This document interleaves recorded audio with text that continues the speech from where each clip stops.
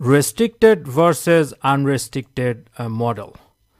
You will hear this term in couple of places in the design of experiment, especially in the advanced level design of experiment, where you have nested, repeated measure, split plot, hierarchical design. Anytime we have a model that consists of, we have a design that consists of mixed factors, both fixed factor and random factor, then this restricted versus unrestricted terms are important. So when you have a, for example, we have a fixed factor A here, and then okay, don't see my pen. So fixed factor A here, and then a random factor B. Now their interaction, generally, if an interaction contains at least one random factor, so out of AB, if it contains at least one random factor, the entire interaction is considered generally a random factor or random effect. If that is the case, then we are not placing any restriction, so that is called unrestricted model. So here in this case, the variance is simply assumed as sigma square alpha beta. It is considered as completely random. Now, if we deviate from that general rules, then if we place some restriction, for example, that because it's a mixed factor, we may treat A as a separately as a fixed factor and B separately as a random factor when we talk about the interaction term. If that is the case, then we have both kind of fixed effect and some random effect in it. Then this is the restriction we are placing on that. Now, to develop expected mean square or correct F statistics using both of this model, I have already produced videos that you can check. In this video, we'll be talking about basically the final question, which model to basically use between this restricted and unrestricted. If you're not familiar with expected mean square, please check those videos first. It's in the openeducator.com/DOE module 12 in there. So let's go back there. So the question is which model to choose. So you will see argument over both of these. This one is better than that, or this. You will see papers published on either model. The biggest question when we decide which model to use is so we are assuming this random in an unrestricted situation. Is this thing really random? Is that interaction really random? Or does it have some kind of fixed effect from the interaction? What is the actual scenario? So we have to understand the reality of the design of experiment. If this is the interaction is really a random factor, then we use unrestricted. If it has some fixed effect, then we use restricted. Now, how do I know that this thing is random? It's very simple. Basically, think about this.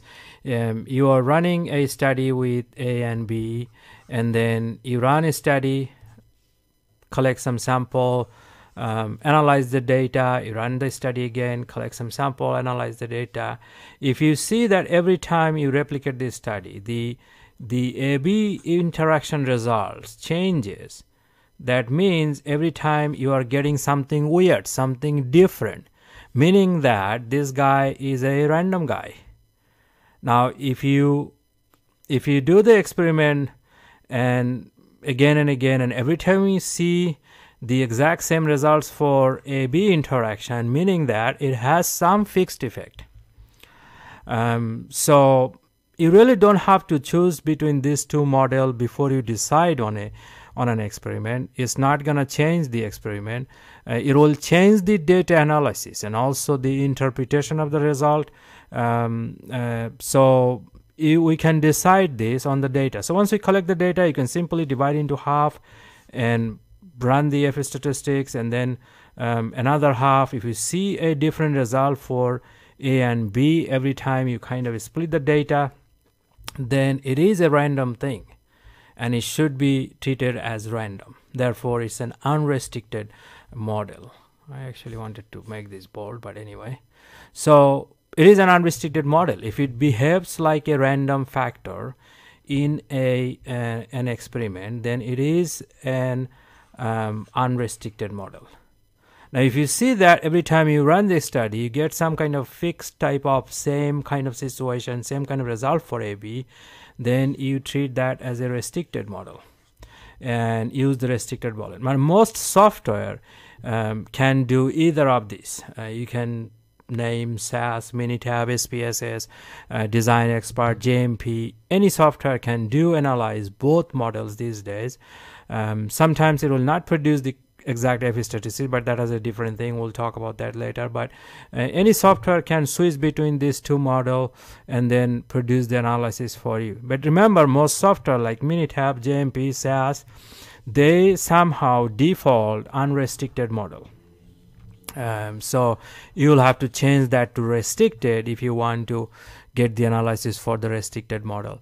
It's not that the unrestricted is better, that's why they have default unrestricted. I guess they just have to do one of them. In fact, some people will argue that the restricted model is more kind of generic. If you look at the restricted model mean square table, and this is the unrestricted model mean square table, look at this. So factor C is random here. Factor C is random. If you look at this F statistics for factor C, it is using the experimental error, whereas the unrestricted model, it is using some combinations of stuff like the interaction of AC, BC minus ABC as the divisor for the F statistics, and there is no exact F statistics for this unrestricted model. The restricted is in fact more, I would say, generalized, and it has in terms of analysis, it actually I would say better. It is producing more exact F statistics than this unrestricted one. However, the choice between restricted versus unrestricted should not be guided by the convenience of the statistics. Because it produces more exact statistics, we shouldn't be choosing a restricted. What I'm trying to say here is those softwares that leave unrestricted as a default, I'm not sure why it is such, but there is no argument, a strong argument on unrestricted model that is better than the restricted. The choice will be always based on the practical scenario, whether this AB is actually a random factor in reality. Now, generally, again, come to that randomness. If you think about experimental unit, which is the random error. Now, experimental errors are generally, we hire or we use experimental units, they are identical twins. They are very, very similar. Experimental units are so homogeneous. We expect almost zero variation between the experimental units. Now, this is a random factor, or generally random factor. It doesn't have a treatment. So we really don't expect a huge effect from the random numbers. So these random variations, we really don't expect a whole lot of thing from them, even though they are included when we are doing this F statistics for C. If there is a huge impact, variance in the levels of the random factors, that means there could be something else going on. It could be treated as a fixed factor rather than just a random phenomena. So in most real world situation, when experiment is well thought through and designed, there probably will not be much difference between these two models, whether you apply restricted or unrestricted. So it said this is more kind of like a theoretical discussion than in the actual application. However, we should know, and you can play between these two models, and then finally when you analyze the data and make the conclusions, you can make the conclusion based on what you think is the most appropriate for that experimental situation. So it is more valid result in that, say, or analysis of the data.